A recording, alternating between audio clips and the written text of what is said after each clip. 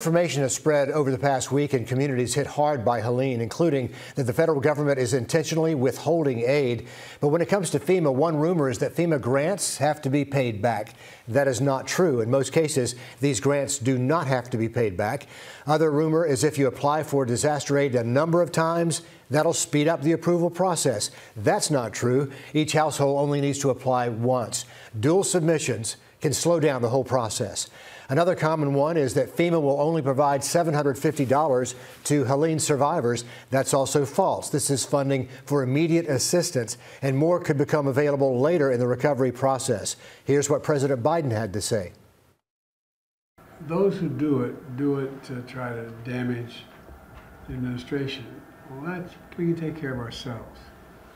But it misleads people. It puts people in circumstances where they panic, where they really worry. They think we're not being taken care of. And it really is, it's going to sound, I'm using an old phrase, it's un-American.